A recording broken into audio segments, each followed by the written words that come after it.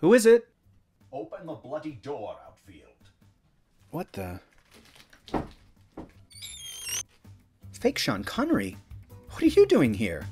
It's Sir Fake Sean Connery, you styleless pink trainer. Right, Sir Fake Sean.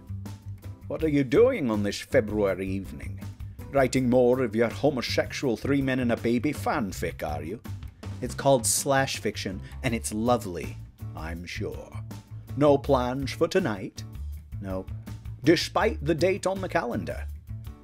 I don't celebrate Valentine's Day. Right.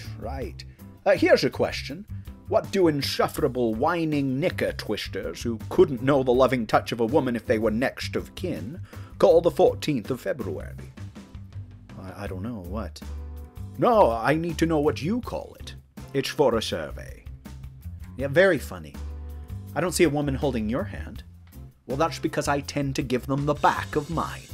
And I'm sodding imaginary, so I have that excuse to be alone tonight. Right. I know you hate Valentine's Day, my boy. But have you ever read up on exactly where the holiday comes from? I'd bet that would warm your flabby, grease-filled little heart. Well, I think we get the holiday from San Valentinus, who performed secret marriages for Roman soldiers when Emperor Claudius forbid men in his army to marry. Oh, and he would cut little hearts out of parchment and give them to these husbands to remind them of their vows. Ah. And did you further know that all of this is rubbish and was made up in later centuries to explain why St. Valentine was venerated, when all anyone really knew was that there was a saint by that name who was martyred on the 14th of February? No, I didn't know that. Just putting you in your place, lad. So the legend that he had an amethyst ring with the image of Cupid on it, and that's why amethyst is the birthstone of February. Also cock and bull. Wow. Did you know that St. Valentine's flower-covered skull is on prominent display in a Cosmedin Basilica in Rome? No. I had my way with two gorgeous nuns in front of it one time. How romantic. When in Rome. You know, this is making me feel a bit better. As it should. And did you know that that particular saint was a symbol for sacrifice until the 14th century, when Geoffrey Chaucer wrote a romantic poem called Valentine's? No, I didn't know that either. You should teach a course. I do teach a course. It's called Best Shag of Your Life 101. Is that one required for graduation? No, but many still audit the class. Are you here for a reason, Sir Sean? Yes, I came to keep you company. Wow, that's sad. No, that was my line. Yours is, "How marvelous, Sir Fake Sean, I wish I'd worn a kilt." Who wrote this crap? And that one, my boy, should be my line. So, you do seem to be alone tonight. What's your excuse? I need no excuse. When you've a face like mine, every day is Valentine's Day. Okay, I'll give you that one. But on the real day of the calendar, here you are with me. Look, at least I'm not sitting in front of a microphone talking to myself.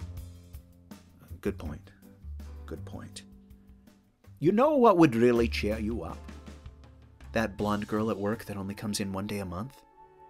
I'm a bad impression of a movie star, not a ruddy miracle worker. I was thinking a nice romantic song. Yes, can we do Endless Love? I do adore that song. That's a duet, you dolt. How could we sing it together? Well, we have in the past. No, I'll sing the song, and you sit there and stare dreamily into the middle distance. I can do that. Press play on the thing. Wait, what song are you going to sing? Don't worry your oversized head about it.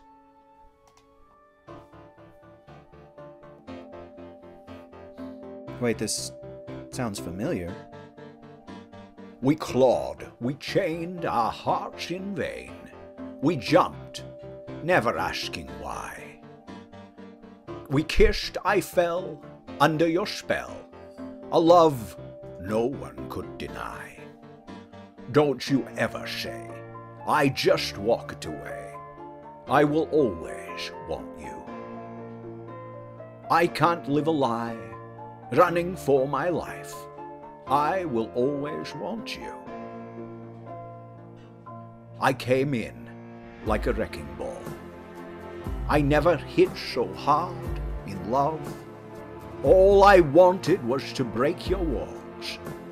All you ever did was break me. Yeah, you wreck me. I put you high up in the sky, and now you're not coming down.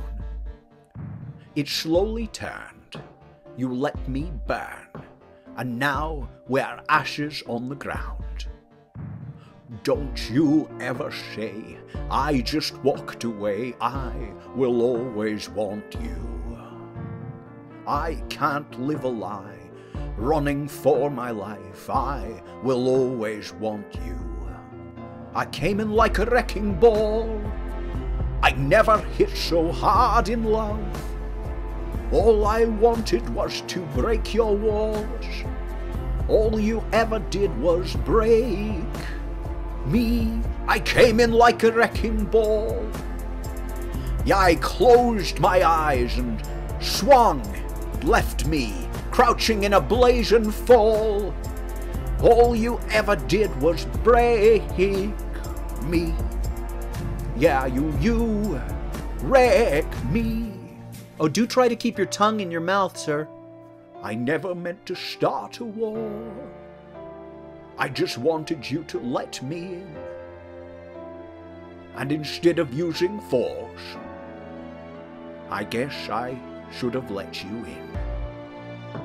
I never meant to start a war. I just wanted you to let me in. I guess I should have let you in. Don't you ever say, I just walked away, I will always want you.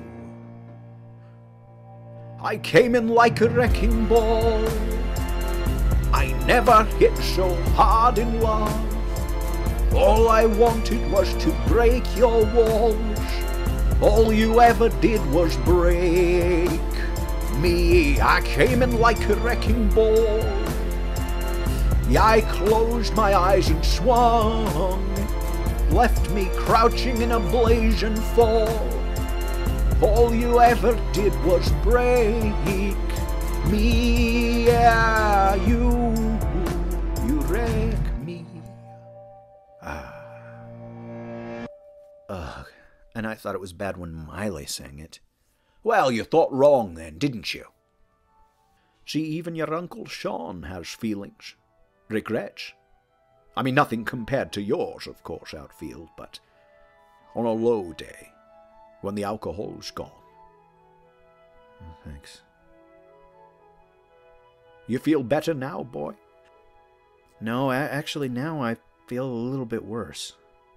Then my work here is done. I do love you, Sir Fake Sean Connery. Call me Sean, lad. Have a good night.